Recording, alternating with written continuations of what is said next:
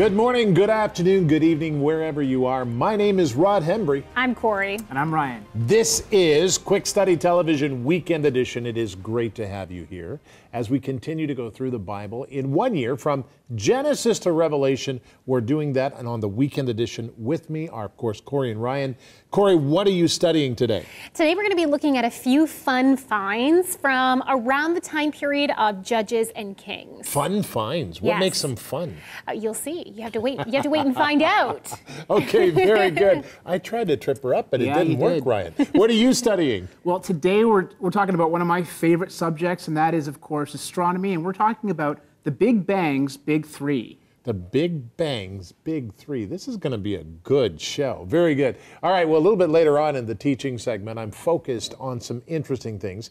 You know, we cry out to God, and He actually hears us. The God of the universe, the God who created everything, actually listens and hears me when I cry out to Him, and us when we cry out to Him. That's a very important point that we need to talk about, and we're going to do that coming up in just a minute. Let's study on.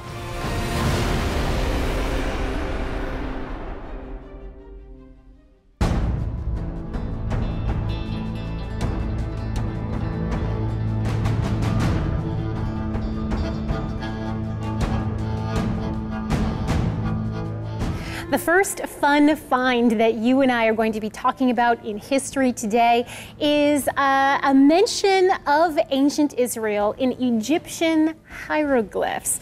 So take a look. There is a scholarly storm that rages over the accuracy of the Bible's account. Many have cast off the Bible's history until after the time of Solomon. Its history is accepted at this point because the narrative can then be verified over and over again by non-biblical sources. However, the earlier biblical histories are becoming increasingly difficult to deny outright.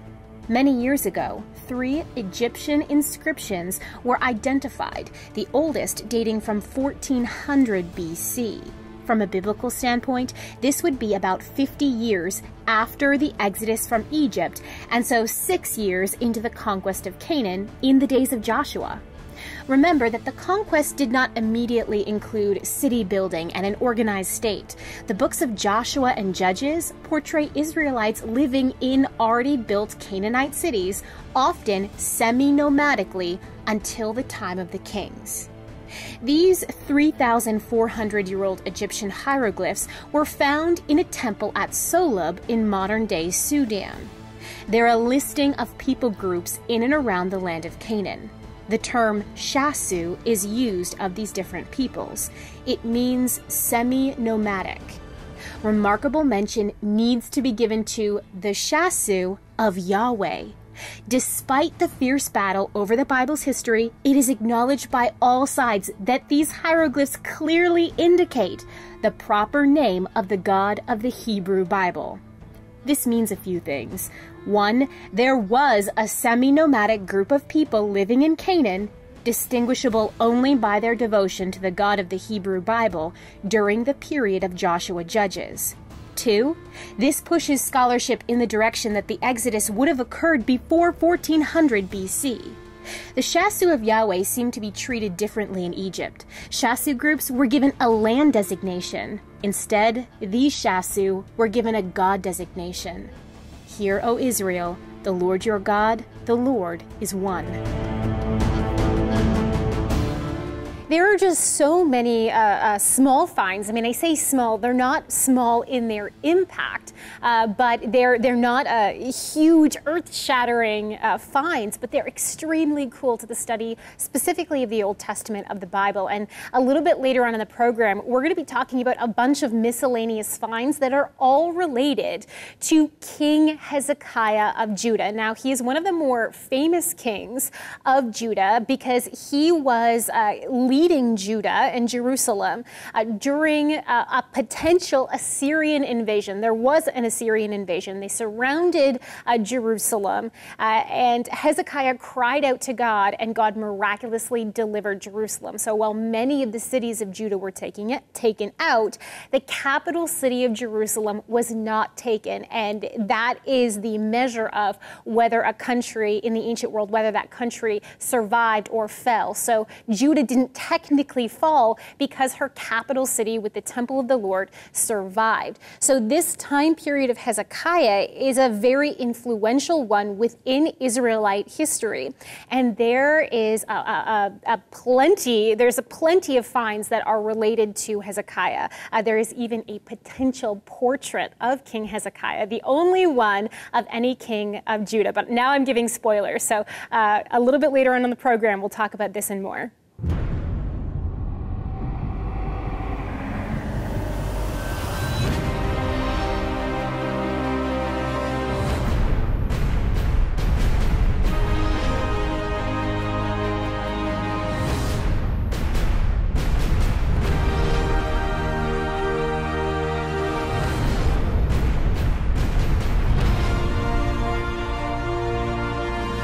Psalm 142 is a passage of strikingly divine music. No person could write such inspired music. Now, when David faced difficult circumstances or his life was in danger, he cried out to God. But only the Holy Spirit could move his heart to write as he did. One of the reasons for these psalms is to identify with us as we endure disaster. Now, the Psalms says in verse 1, quote, I cry out to the Lord with my voice. With my voice to the Lord, I make supplication, close quote. God ensures that we have words that we can identify with as we move through difficult circumstances in life. He makes sure that we know how to pray and how to cry out to Him. If you have never prayed the Psalms, I encourage you to do so now.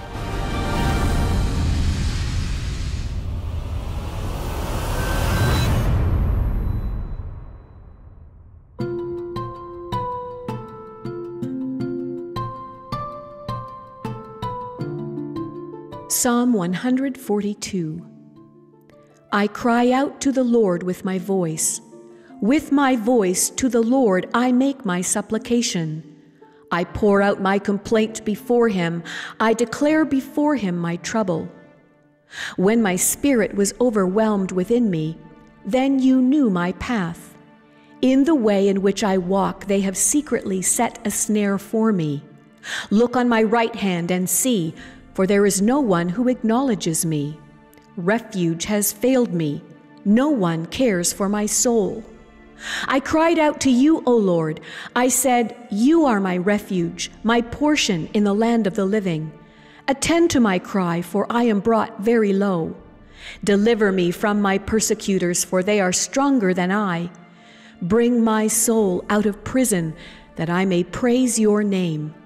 The righteous shall surround me, for you shall deal bountifully with me. Psalm 142. You know, it's amazing to me as we come upon the end of Psalms. This is an amazing book of 150 pieces of music that God has sustained for us and put in place for us. And as we've read it this year, we have noticed some very interesting things that God speaks to us. But this is fascinating. We're talking about Psalm 142. Now, let me explain something. God is talking to us right now. And as we study the scripture today, we understand we are reading the Word of God. And as we do that, I want to encourage you, if you don't have your Bible guide, why not? And we've gone through the Bible guide. I pray about it, and we've done our best to prepare it for you to introduce you to the Bible. That's an amazing thing, isn't it? Write for yours today. Send an offering in any amount. We'll be happy to send you the Bible guide. And also go to the website at www.biblediscoverytv.com and give there. And you can simply, just give an offering in any amount. And you can simply download the PDF files. Very important. Now, this is fascinating. As we look at this, I'm thinking about it. And I think, you know, in our steps of faith, we are being taught a lot of things from Psalms. You shall deal with me. And this is something that we need to understand. God has put us in place to deal with him. And if ever there was a time we needed to deal with God, that time is now, beloved. And as we look at this, let's understand why. We read Psalm 142 to 145. That is to keep up going through the Bible, and it's very exciting. We're going to look at Psalm 142, verses 1 through 7. And as we understand this, as we look at it, as we consider it, let's slow down and listen to what God says. So the scripture tells us, it says in Psalm 142, verses 1 to 3, it says, listen here, I cry out to the Lord with my voice. With my voice to the Lord, I make my supplication. I cry out to the Lord with my voice. With my voice to the Lord, I make supplication. Verse 2 continues, I pour out my complaint before him. I declare before him my trouble. When my spirit was overwhelmed within me, then you knew my path. In the way in which I walk, they have secretly set a snare for me. Now that is amazing. That is unbelievable. We look at that and we understand that when desperate, that's you and me, cry out to God. You and I cry out to God and he hears us. We must look to the Lord Jesus Christ for our solution.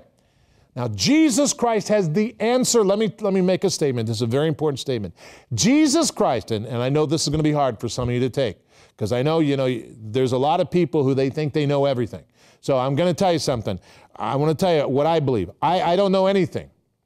And any answer I get, I cry out to God. I say, Lord, what do you think? Because he knows everything. He knows the future. He knows the past. He knows all things. I don't know anything. So Jesus Christ is my Lord. Before I do anything, I say, Lord, what do you think about this? I'm in conversation with him on a regular basis, quietly under my soul. That's how we need to be with him. When we cry out to him and we have a problem, we need to say, Lord Jesus Christ. And the Psalms tells us how to do that. Well, it goes on in Psalms 142, verse 4. Look at this. Look on my right hand and see, for there is no one who acknowledges me. Refuge has failed me. No one cares for my soul. He recognizes that humans can't do it. When we cry out to God, there is often no one with us. We're alone. We must learn that we are never alone because God is with us. Let me tell you something. The Lord Jesus Christ is always there. Even when it feels like there's no one there, it feels like we're totally alone and isolated. We're not. Because in those times, you can call out to God. If you don't know Jesus Christ as your Lord and Savior, you can call out to him and he'll respond to you. If you do and you just feel totally alone and totally lost, he will come to you. Let me tell you something. Jesus Christ is powerful and strong. This world is full of sin curses. But Jesus Christ overcame those curses when he came and died on the cross. And then he rose again on the third day. Now that's exciting, because we have someone who can do that. Very important for you to understand that. As we continue on, we go back to the scripture in verses 5 through 7. It says, I cried out to you, O Lord. I said, you are my refuge, my portion in the land of the living. Attend to my cry, for I am brought very low. Deliver me from my persecutors, for they are stronger than I. Bring my soul out of prison.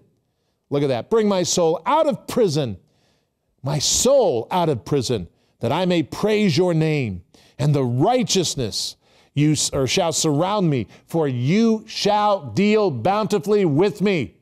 I love this part. You see, when we cry out to God, we are confident that the Lord not only hears us, but God will move heaven and earth to save us. And that is so important. I've heard this story so many times. So many people, and I hear it over and over again, and I thank God every time I hear it when somebody comes to me. And I think I hear everything, and then I hear something new. I'm telling you right now, it's amazing. And, I'm 54, and when this happens, this is amazing. Another person telling me an amazing story about God rescuing them. And this psalm tells us, he says, this is what you need to read to me. Cry out to me, God says. Cry out to me, speak to me, and I will respond. Now, I want to tell you, Father, I pray in Jesus' name right now, there are people who are depressed watching this television program right now, and they want to cry out to you, and they're going to try, and they're going to cry out to you now. And Lord, I pray in the name of Jesus Christ, by the power of the Holy Spirit, by the power of the Holy Spirit, reach into their lives and touch them and help them. Rescue them, oh God. They need you today. In Jesus' name, amen.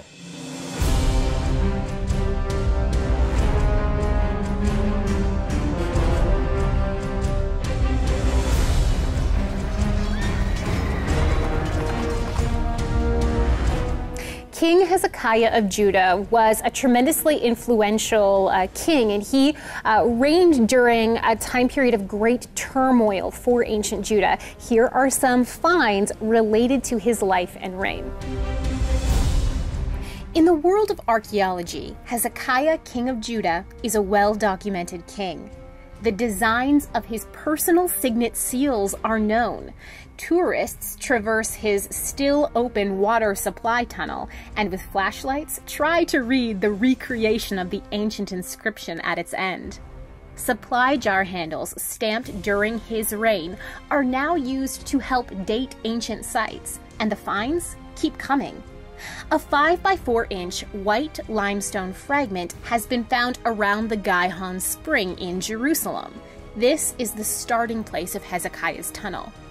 Engraved in its surface are 6 ancient Hebrew letters in form very similar to the inscription found in Hezekiah's tunnel, and they are written in a monument style.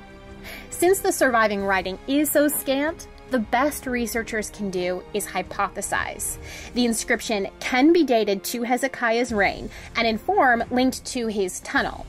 3 of the surviving letters are even in the spelling of his name. So, perhaps this is from a building that connected with the corresponding pool of the tunnel. Other intriguing finds have been seal impressions from 3 officials of Hezekiah. 2 impressions from Damla, servant of Hezekiah, another 2 from Tobshalom, commander of the army, and 1 from Amaryahu, son of Hananyahu, servant of Hezekiah. This Amaryahu is actually in the Bible, though you might only recognize the English version of his name, Amariah. He is named in 2 Chronicles 31, verse 15. One last intriguing possibility related to Hezekiah was unearthed at Ramat Rahel, an ancient city now within the borders of modern Jerusalem. It contains ruins of a palace dated to the time of Hezekiah, and here a clay fragment with a painted portrait was found. Could this be the profile of King Hezekiah?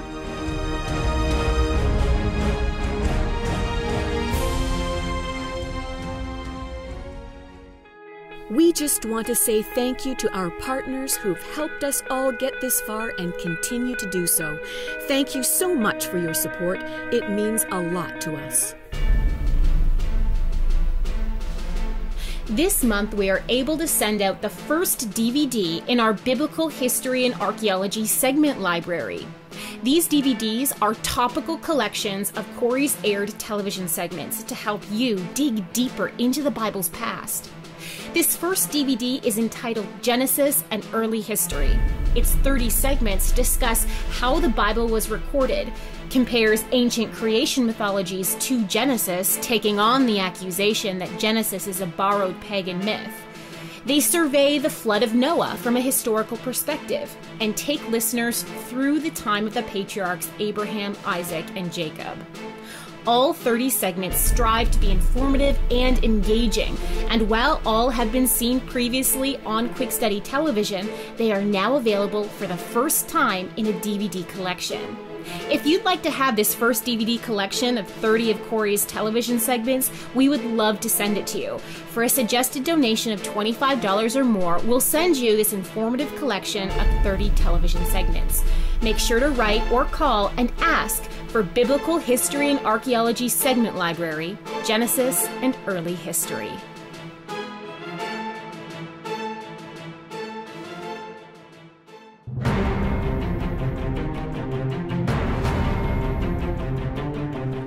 Thank you for staying with us here on Quick Study Television as we continue to go through the Bible. It is really good. And next time on Quick Study, I need to tell you that I'm going to be speaking about this. God's plans are eternal. We must do God's work, not our own work, because our work is not. So God's work is eternal. Going to be very good. We'll talk about that next time on Quick Study. Right now, Ryan, what is going on? Well, you know, the Big Bang Theory is the standard cosmology of today's world. It's true. You know, most scientists today believe that the Big Bang is the correct scenario of the origin of the universe. And when one asks these astrophysicists why they believe that it is the correct cosmology, they usually put forward three big proofs. First, the expansion of the universe. Second, the abundances of the light elements. And third, the cosmic background radiation. But are these good proofs of the Big Bang Theory? Let's study.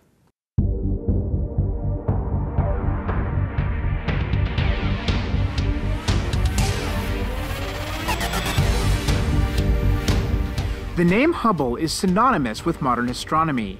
There is the Hubble telescope, the Hubble constant, the Hubble length and diagram, and also the Hubble law. These are all named after the 20th century American astronomer Edwin Powell Hubble. And it was he who first promoted the idea of an expanding universe. Today, this is almost unanimously accepted by both creationists and evolutionists alike. In fact, evolutionists often use the expanding universe as one of the major proofs for the Big Bang Theory. However, this is backwards, since universal expansion was already known about before the development of the Big Bang. Indeed, the Big Bang was constructed around the expansion and therefore explains it, but does not predict it. However, many different models could be constructed to explain universal expansion besides the Big Bang. The steady-state model is one example of this. From a creationist point of view, there are a couple of different interpretations of universal expansion. Some interpret the passage in Isaiah chapter 40, verse 22, as a reference to universal expansion. It says that God stretches out the heavens like a curtain. However, a closer examination of the original Hebrew reveals that the Bible seems to be presenting this statement in the past tense and not the present. How then could this be interpreted? Could it be that the Bible is referring to a stretching out of the heavens during the creation week? If this is the case, it provides an interesting solution for the light travel time problem. The light travel time problem is this. If the universe is only thousands of years old, as a plain reading of Scripture indicates, then how are we seeing light from stars, galaxies, and other objects many hundreds of thousands of light years away? Indeed, light from these distant objects would take much longer than thousands of years to reach the Earth. Over the years, there have been a number of credible theories about getting the distant light to the Earth in a short amount of time. However, if God did stretch out the heavens during the creation week, then the light from stars and galaxies would have stretched out as well. This would mean the light was already visible by the time God created man.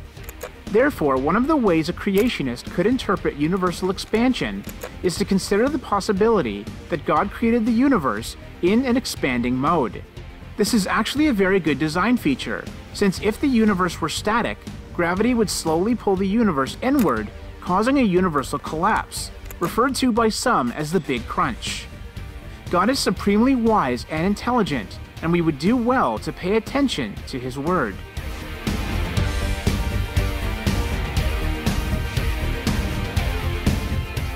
So, to review, universal expansion cannot be used as a proof for the Big Bang since universal expansion was already known about before the model was ever developed. Therefore, the Big Bang explains the universal expansion, but it doesn't predict it.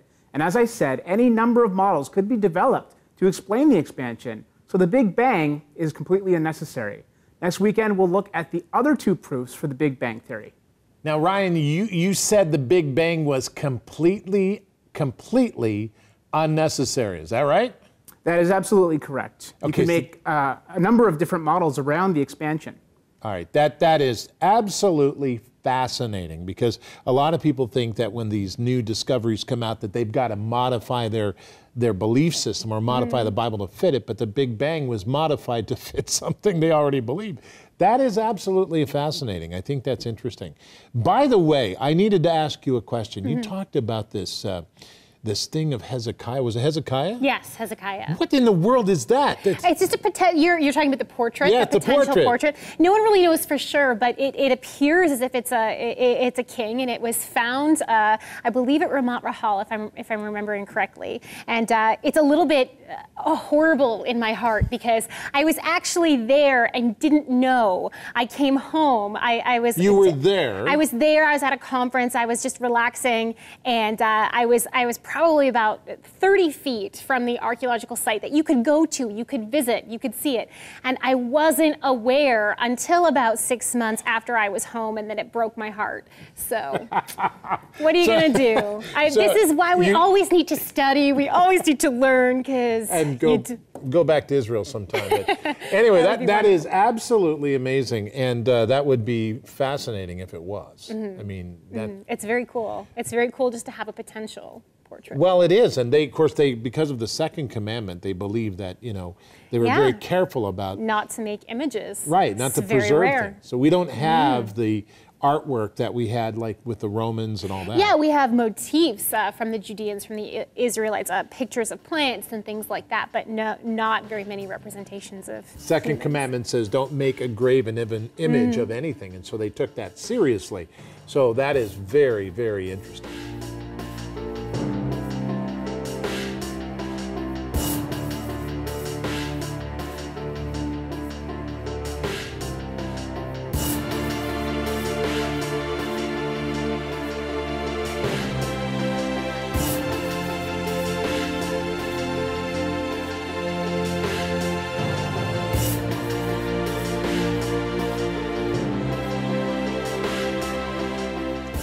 When we cry out to God, it must be for a good reason. When we make mistakes, turn against God, or run into trouble, we cry out to God. He is ready to help us repent or change direction. When surrounded by evil, we cry out to God. He not only hears us, but changes and removes the things that damage us. God even moves to heal our soul if it's been damaged. Our Lord and Savior knows us well and understands the difficulty Satan causes us.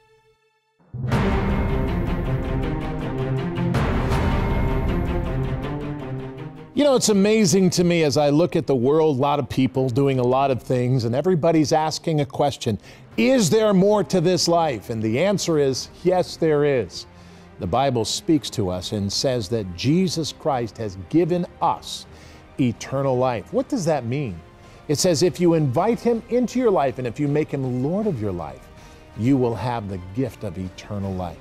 Do that today. Invite Jesus into your life and become a forever person.